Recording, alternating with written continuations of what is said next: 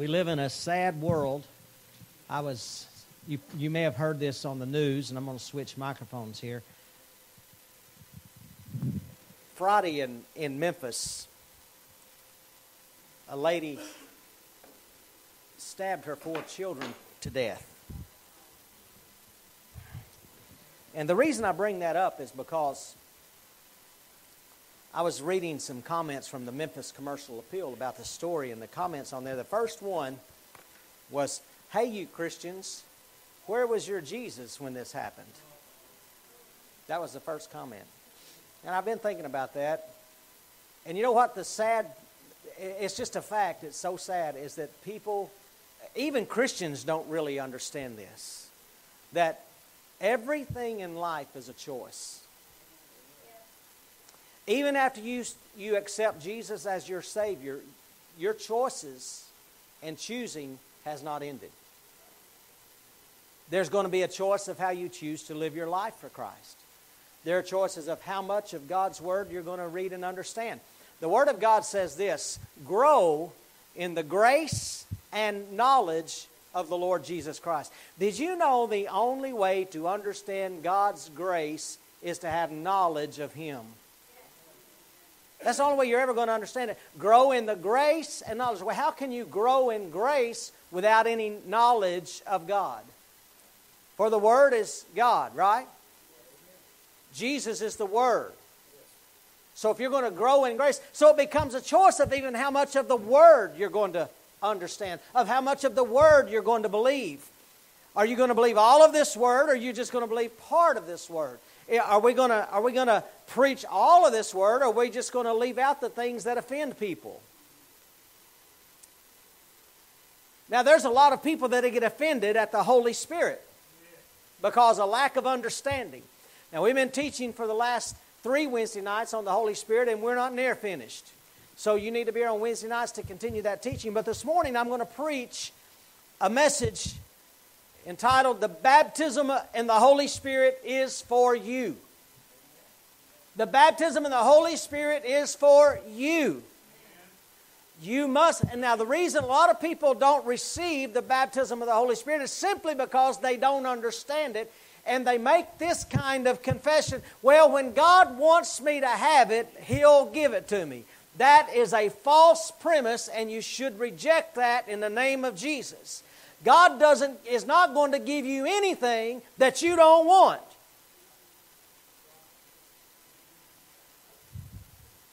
And most of the time, people who make that statement, the bottom line is they don't want to pursue the Holy Spirit.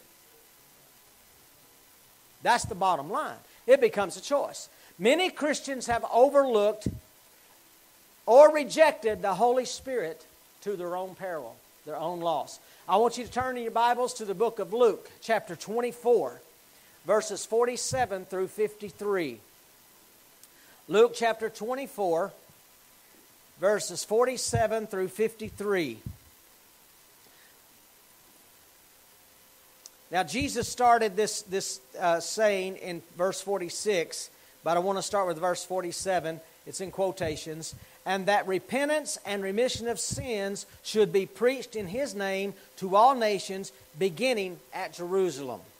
And you are witnesses of these. Behold, these things. Behold," I want you to notice right here, "behold, I send the promise of my Father upon you." Now, what did we learn Wednesday night in our Bible study? There's only one promise that is called the promise in the Bible, and that is the promise of the Holy Spirit. He is called the promise. Now, how out of almost 7,000 promises in God's Word, only one is called the promise. The promise of the Father was the baptism of the Holy Spirit. That's the promise. And that's to you, to your children, to your children's children, to every generation. It is to everybody. This promise. He said, "Behold, I send the promise," and notice, promise there is capitalized. I send the promise of my Father, because the Holy Spirit is the promise of the Father. That is a title. He is the promised one. He is the promised one. He is the promised one from the Father. upon you, but tarry in the city of Jerusalem until you are endued with power from on high. Now he's talking to the disciples. And then he led them out as far as Bethany, and he lifted up his hands and blessed them. I want you to visualize this morning. I want you to see Jesus with his disciples, and he's told them about the promise of the Father, and they're to go to Jerusalem, and they're to tarry, and then he lifts his hands, and he begins to bless them. Now it came to pass while he blessed them that he was parted from them and carried up into heaven. Wow. Right before their eyes. And they worshiped him, and they returned to Jerusalem with great joy, and were continually in the temple, praising and blessing God. Amen. So be it.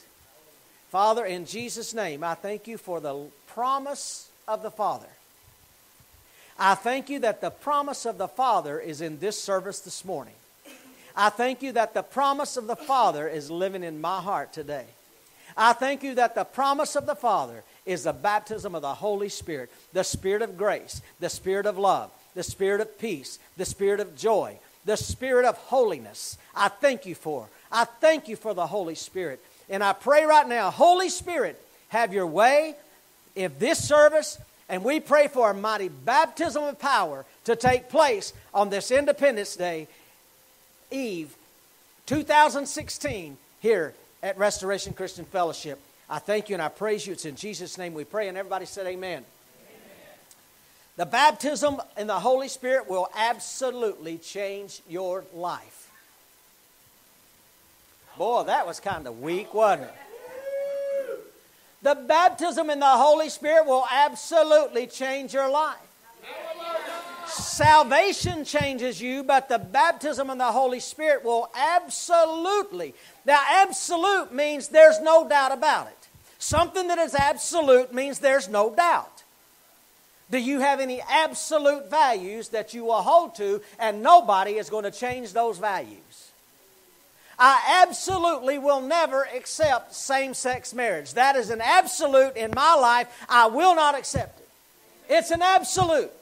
I absolutely believe that this book is the Word of God inspired by the Holy Spirit, and it is for you and it is for me, and nobody's ever going to convince me that this book is not real, is not true, and will not guide my life.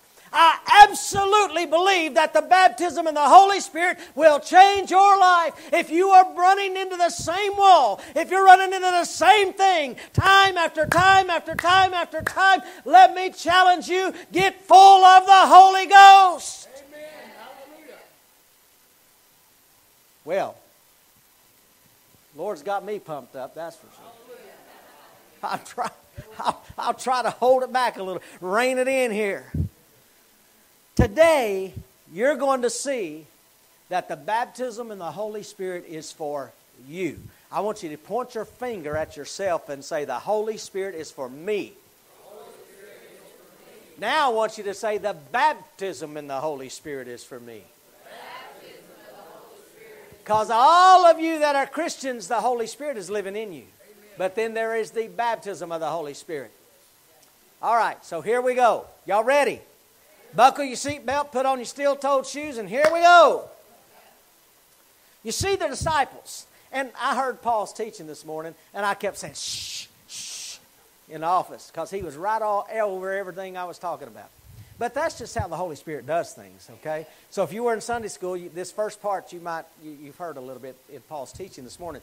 For 3.5 years, the disciples followed Jesus. They spent 3.5 years with Jesus. After 3.5 years of spending time with Jesus, when it came time for Jesus' crucifixion, Peter denied that he even knew him. Is that not right? He even denied Jesus with curses.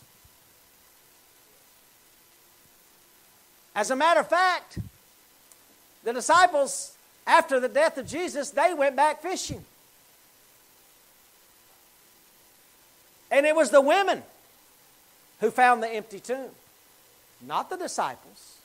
Not the ones that had spent 3.5 years with him. Not the one that had heard him teach on all the words of God. Not the ones that had sat and listened to him on the Mount of Olives. Not the one that had heard him teach at the Beatitudes. Not the ones that had even been at the tomb of Lazarus when he raised him from the dead. All of this, and they had gone back fishing. And it was the women that were there for 3.5 years. And then so you would think, after all this time, now let's fast forward about 7 weeks from Peter denying Jesus, 7 weeks forward to the day of Pentecost.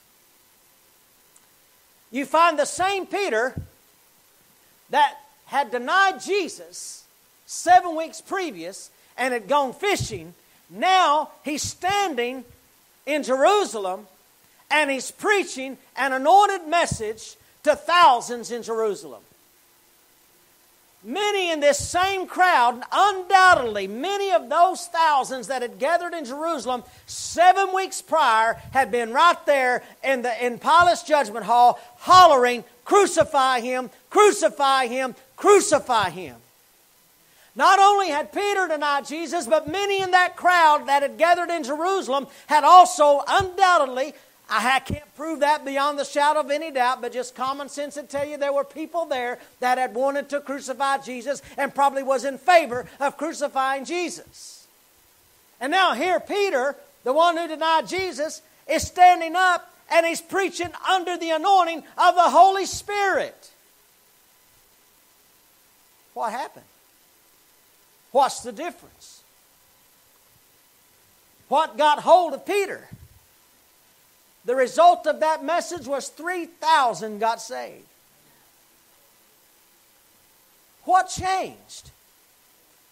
What changed? Jesus wasn't even there. He was at the right hand of the Father. He wasn't walking with them anymore. He wasn't taking steps with them. He wasn't walking the dusty shores and the dusty roads of Galilee. He wasn't out among the crowds and people weren't able to touch the hem of his garment anymore. He wasn't speaking. He wasn't teaching. He was in heaven. So how did Peter change from the man that had been taught with Jesus and walked with him personally for 3.5 years and then denied him, and now all of a sudden he's standing up under the anointing of the Holy Spirit and he's preaching an anointed message and 3,000 people get saved? What made the difference? The same thing that will make a difference in your life. The same thing that will make a difference in your life. If you're here this morning and you haven't been baptized in the Holy Ghost, I'm telling you today, this is your day. You need to understand that this is for you. This is for you. It will make a difference. The Holy Spirit, He will make a difference in your life. He will fill you with power from on high. So as we look at this second point, what made the difference? Well, I'm going to show you what made the difference. First of all, Peter was among the 120 who experienced the first New Testament experience of having received the promise. He was among the first 120. It was important to Jesus that His followers be filled with the Holy Spirit. How many of y'all believe that? Was that important to Jesus? Do you think it's still important to Jesus? Well, if it's important to Jesus, why shouldn't it be important to us? If it's important to Jesus, why shouldn't it be important with us? You say, how do you know it was important to Jesus? Because Jesus told His disciples, don't go out and minister until you are endued with power. He forbid them from going anywhere other than Jerusalem to wait for the promise of the Father. He forbid them to go anywhere else other than Jerusalem. Well, were there lost people? Were there lost people that they could have been ministering to? I mean, after all, they just saw Him do what? They just saw Him ascend to heaven, didn't they? Boy, what a testimony that was going to be. Go out there and say, Dan, man, you wouldn't believe what I saw yesterday. I was standing out there and Jesus appeared and He raised His hands and He blessed us and all of a sudden He ascended into heaven. Wouldn't you like to know that man? But Jesus said, you can't tell them yet. You can't tell them yet. You can't share that yet. You've got to go to Jerusalem and wait till you are endued with power. You've got to go to Jerusalem and wait until the promise of the Father has come upon you. The promise of the Father has come upon you. You've got to wait there. So I got 488. It was actually 489 plus the 11 because they had not replaced Judas yet. But so 489 people went to Jerusalem, and they began to wait.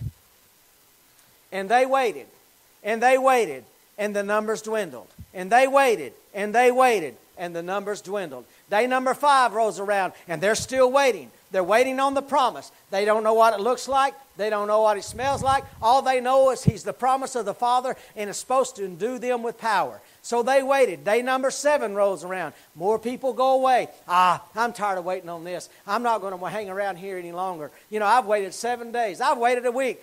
I got tickled. Randy was telling me this morning, you're going to love this, Ashley and Paul. Ethan was in Sunday school, and Randy, they were teaching on fasting. And and finally Ethan raised his hand. He said, you know what?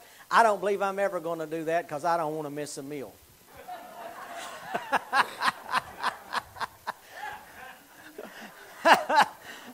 Raise up a child in the way they should go, and when they're old, they won't depart from it. Some people, though, after a week, they gave up. How many of y'all have given up on... Now, you might not want to raise your hand, but how many of you have given up on a promise that God has made to you before? You're not alone, sister. They give up. Day 8 rolls around. The numbers are down to probably under 200 by this point. Started out with 500. Day 9 rolls around. More people left. When day 10 dawned, when the day of Pentecost was fully come, there were now 120. 380 had left. 380 gave up. 380 could not wait the 10th day for the promise of the Father. Can you imagine the people on that 9th day that had left and said, man, if I'd have just hung on one more day, I would have experienced what they experienced in the upper room. I would have heard the mighty rushing wind. I would have seen the cloven tongues of fire. I would have been in the very first New Testament day of Pentecost. Hang on. Just one more day. Just one more day. Don't give up on the promise of the Father. Don't give up on the promise of the Father. Don't even give up on the things that God has promised you personally. There's no giving up. There's no quit in the Christian. That is not in our vocabulary. We don't stop. We don't step back. We don't turn our back. We keep marching forward to the beat of the drum of the Holy Spirit. And I can tell y'all are really enthused about that. I'm preaching a whole lot better than y'all are listening. I hope. So after 3.5 years of intensive, daily, on-the-job training, explaining the Word of God to them, modeling good behavior, Jesus determined these men were not fully ready for New Testament ministry. Now notice I said not fully ready. There are people out there today that are ministering, New Testament ministry. They're ready, but they're not fully ready. They're ready. They're saved. I'm not throwing off. If people that are out there that are not baptized in the Holy Spirit, they're getting people saved, and they're satisfied. The disciples could have done the same thing, but Jesus said, you got to wait until you be endued with power. You are not fully ready for New Testament ministry. Now, I need to ask you something. What is the difference between New Testament ministry? Well, you stop and think about New Testament ministry, and you compare the church of the New Testament to the temple of the Old Testament. And you tell me what the difference is. The Holy Spirit. The power of the New Testament church. You see, the Holy Spirit would show up in increments in the Old Testament for special things, follow Aaron and Moses and so on and so forth. But in the New Testament, this became widespread. It was for everybody. was for everybody. It wasn't just for Kelly. It wasn't just for Lynn. It was for everybody. This promise of the Father.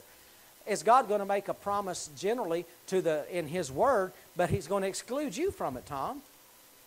No, He's not going to exclude you.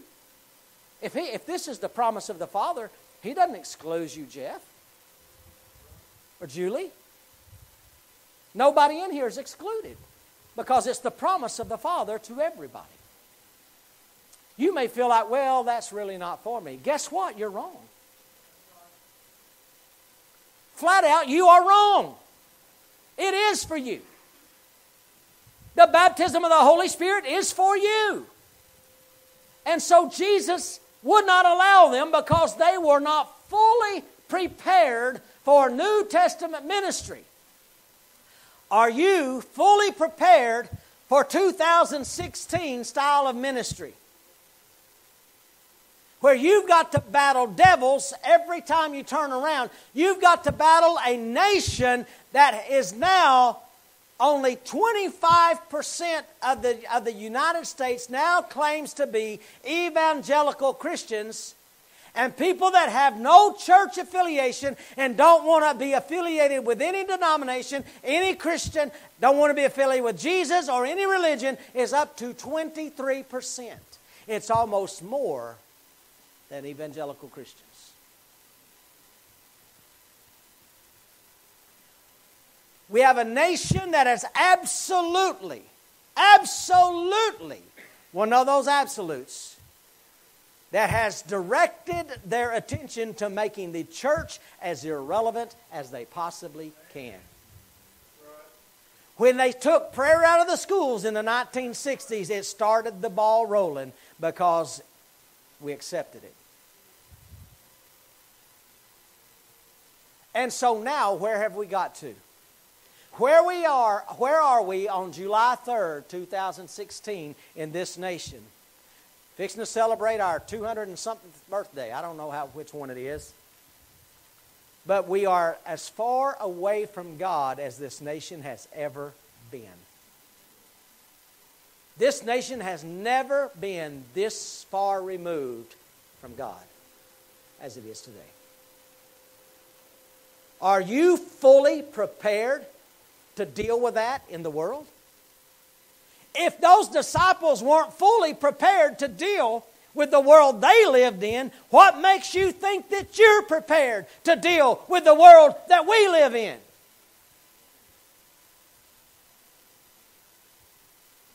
You see, to get a person saved, you got to convince them that they're lost, right? Well, to get a person filled with the Holy Ghost these days, you got to convince them that they need Him. And that's what I'm trying to do this morning, is to convince you that you need the same thing the apostles needed. I was reading this article.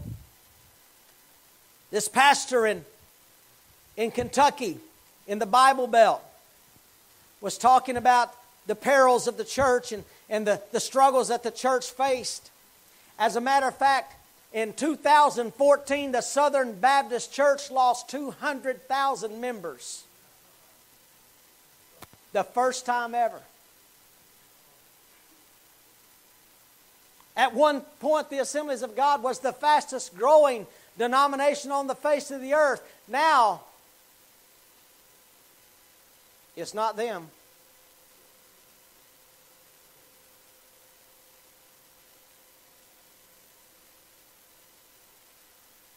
Is that the world we live in?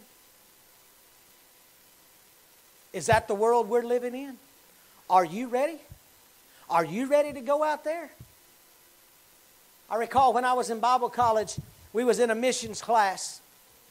We had to take, missions and understand foreign missions and home missions and all this.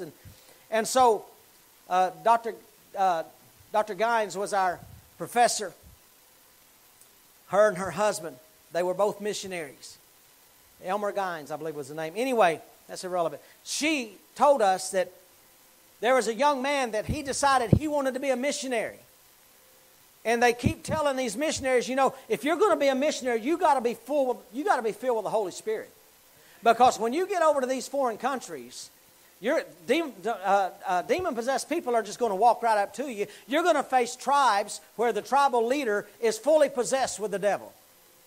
And he wasn't, I'm fine. Well, he went on his first mission trip, and when he got off the airplane, they flew him into the jungle, and he was on a little small plane, and flew into the jungle to meet the tribal chief. And the tribal chief walked up to this young man, and he looked at the Dr. Gines, and then he looked at this young man, and he said, I know he's following Jesus. He said, but I don't sense Jesus in you at all.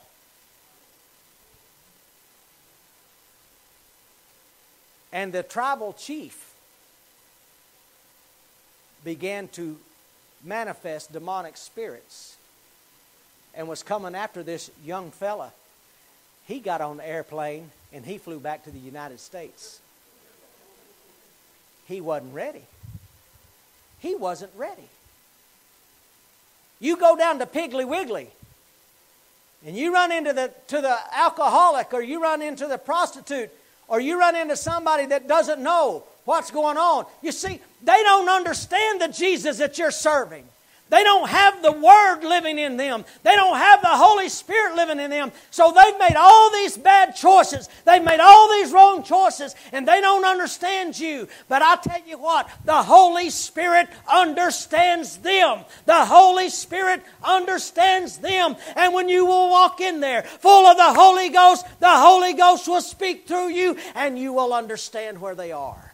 And He will give you words to share with them. Are you ready for the world that we live in? Are you ready out there? Oh, we come to church and we dance and we shout and we do all those things, and it's great and it's wonderful. But then we wake up on Monday and we go out into a world that is rejecting Jesus every single day, making fun of Him. And all it does is make us mad, but we don't do anything. You need the Holy Ghost. You need the Holy Ghost. If the disciples needed the Holy Ghost to get ready for New Testament ministry, I need the Holy Ghost to get ready for ministry in 2016. Can you say amen? I need the Holy Ghost to be ready for New Testament ministry in 2016. Amen. Hallelujah. So we find, after 3.5 years, in Acts chapter 1 and verse 5, they were promised they would be baptized with the Holy Spirit. And guess what?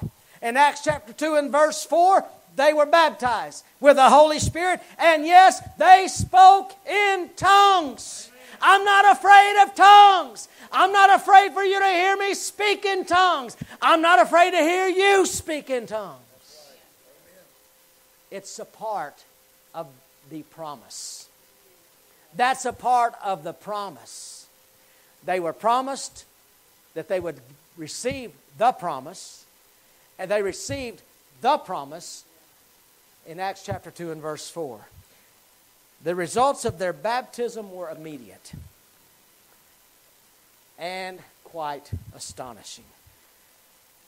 The formerly Christ-denying Peter preached an anointed message, as I've already mentioned, and 3,000 got saved. What a difference the Holy Spirit made in his life. Can you say amen to that? Amen. What a difference the Holy Spirit made. Peter and John, fresh from revival. Woo! How would you like to walk out of here fresh from revival? Somebody say, how was church today? You say, man, a revival spirit. Folks are getting baptized in the Holy Ghost. People are getting saved. That's falling on their knees. That's repenting. I believe that it coming a day when they step out of their car. If they're a sinner, they're going to fall on their knees at their car and say, Jesus, forgive me for my sins. And then they'll come in the church and they'll worship Jesus Christ.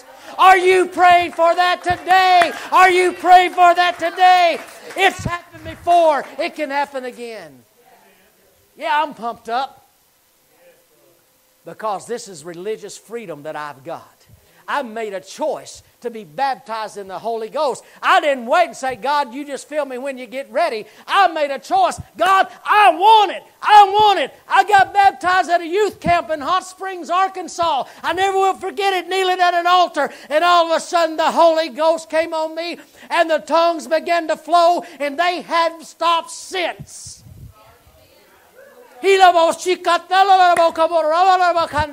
I'm telling you today, the Holy Ghost is for you. This sounds like old Brush Arbor preaching, doesn't it? Woo! Hallelujah. Acts chapter 3. They fresh from revival. And then chapter 4, verse number 4, it says 2,000 more got saved. That's 5,000 in Jerusalem by the men who had gone fishing till they experienced the promise. Whew. They experienced the promise. I remember when Brett got baptized in the Holy Ghost. Raymond Kaysen was here. I don't even believe he preached on the Holy Ghost, did he, Brett? He was standing up here at a prayer line. And the Holy Ghost came upon him, and we was going out to eat after the service, and Brett and Amanda were with us, and I guess he was all beside himself driving to the restaurant. And as soon as we got there, he jumped out of the car. He said, I got to talk to you. I got to talk to you. I said, what is it, Brett? He said, man, I was standing up there, and I just started speaking in tongues. What in the world's going on here? That's what I'm saying. We wasn't even preaching on it. What an awesome experience. What an awesome experience. I got to ask you this morning, is that what you desire? If you don't desire it, you're not going to get it. Well, preacher, why do I need it? I'm saved. I'm going to heaven. Well, so were the disciples, but Jesus said they needed it. And He's no respecter of persons. And you've got ministry to do out there too. Tell me one reason why you don't. Tell me one reason why you don't need to be baptized in the Holy Ghost. And I'll show you 10 why you do. Matter of fact, I'm doing that already. In Acts chapter 5 and verse 12, Spirit-baptized apostles, it says, performed many miraculous signs and wonders. How would you like to have that happening everywhere you go? Wouldn't that be awesome? Some of you, it's already happening in your life, isn't it? It's already happening. It's because the Holy Ghost is fully operable in your life. You've allowed Him full operation. You've turned the throttle, the gas pedal, all of it over to Him. Would you go ahead and give Him the brakes too? Let Him apply the brakes when they need to be, and you stop applying the brakes.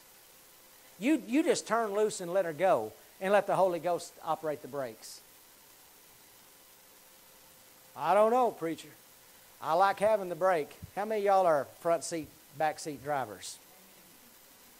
I'm glad there's not a brake on the right side of our Trailblazer, because we'd be going down the road like this.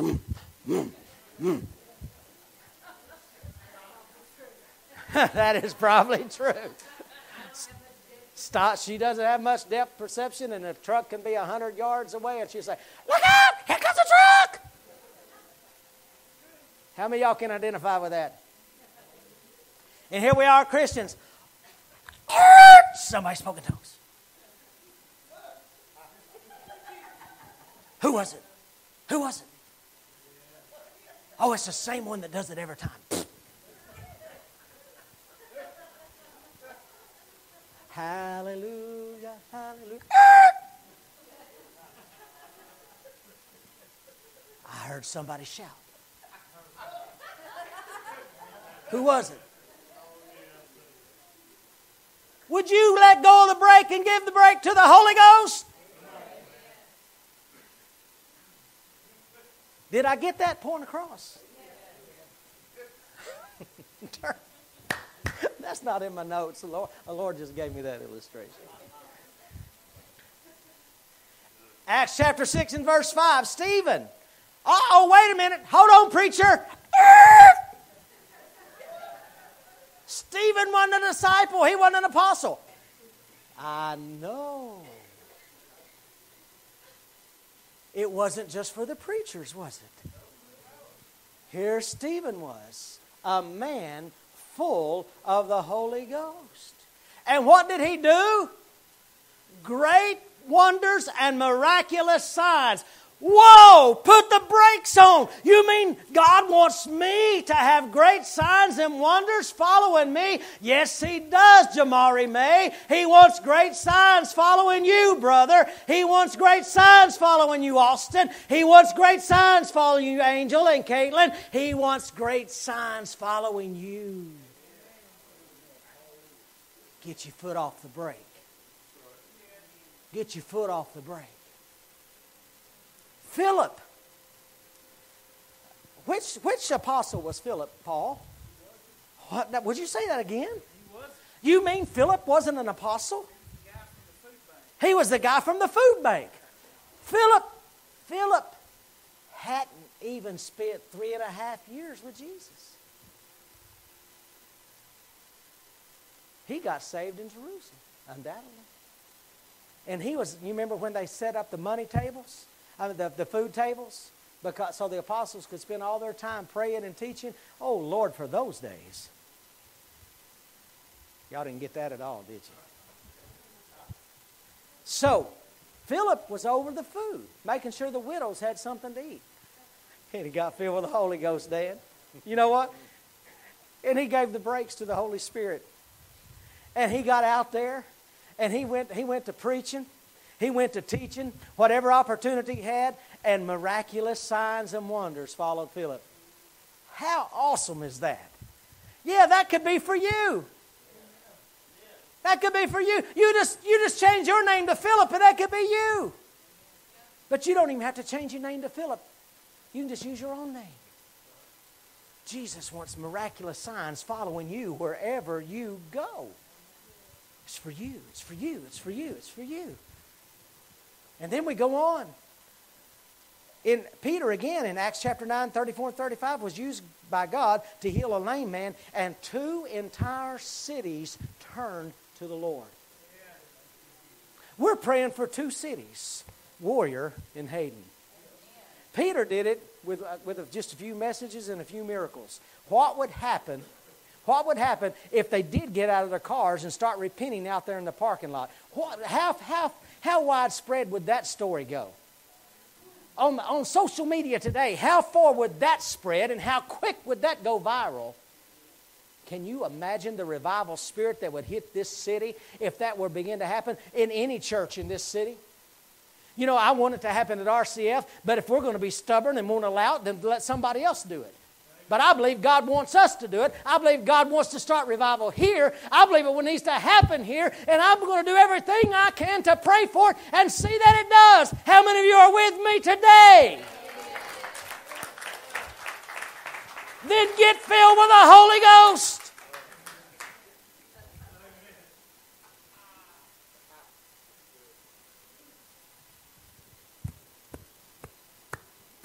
You mean I got to get filled with the Holy Ghost?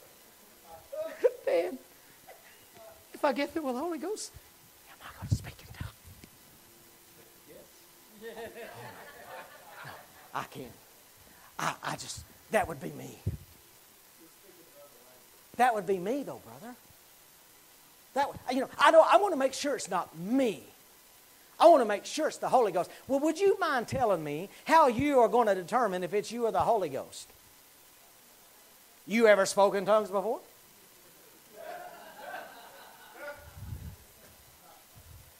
Have you ever spoken tongues before?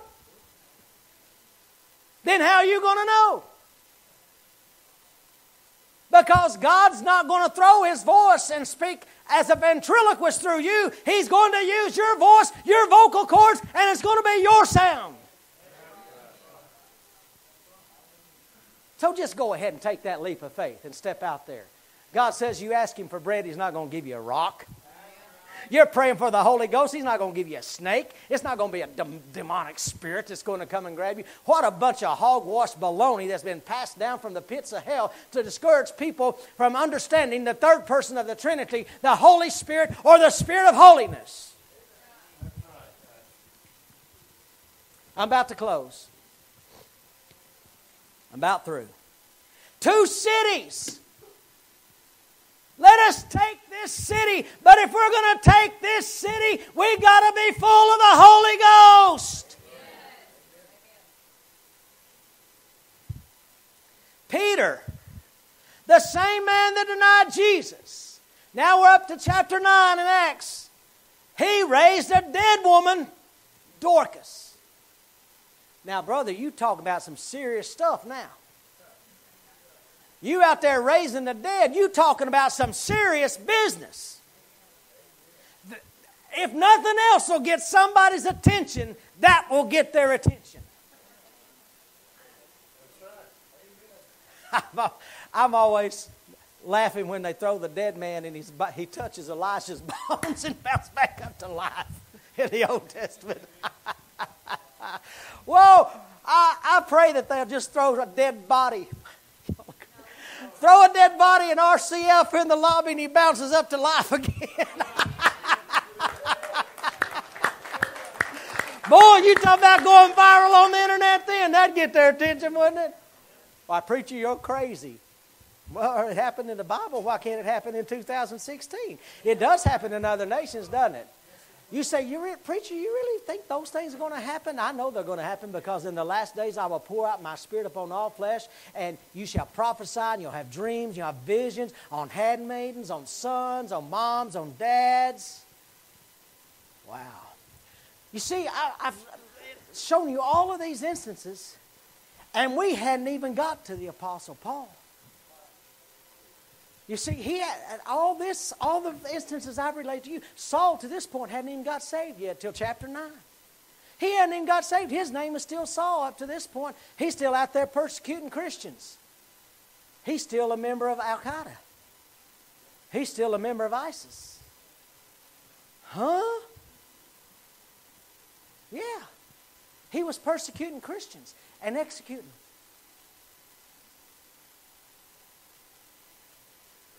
It'll take a whole nother sermon just to introduce Paul, which I'm not going to do this morning. Can you see the difference the baptism and the Holy Ghost made in their lives? Can you see the importance? If you can't see the importance now of being baptized in the Holy Ghost, then brother, I don't know what else to tell you. I don't know any other way to convince you. Who is included in this promise in Joel chapter 2, verses 28 through 32? Robbie, get me those scriptures up there. Joel chapter 2, verses 28 through 32. And it shall come to pass afterward that I will pour out my Spirit on all flesh. Your sons and your daughters shall prophesy. Your old men shall dream dreams. Your young men shall see visions. And I know a young man that's had 2 visions in the last week, 13 years old, going to this church. And also on my men servants and on my maid servants I will pour out my Spirit in those days. And I will show wonders in the heavens and in the earth, blood and fire and pillars of smoke. The sun shall be turned into darkness and the moon into blood before the coming of the great and awesome day of the Lord. And it shall come to pass that whoever calls on the name of the Lord shall be saved. For in Mount Zion and Jerusalem there shall be deliverance, as the Lord has said, among the remnant whom the Lord calls.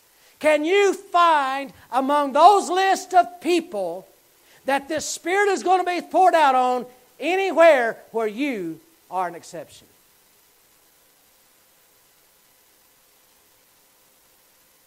Men, women, young women, young men, old men, servants, handmaidens. It doesn't matter what walk of life you're in. The promise is for you. The promise is for you. Why would God not include you?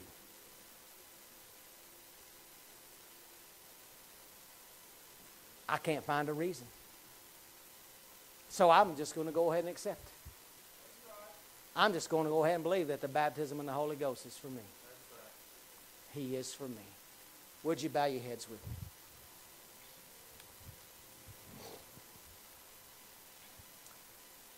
Why would God leave you out? And then to turn that around just a little bit, why would any Jesus-loving person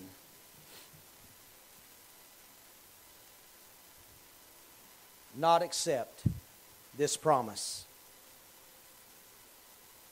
from the Father. Why would any Jesus-loving person not want to receive the baptism of the Holy Ghost? This baptism is for you today. Will you stop long enough, step out in faith,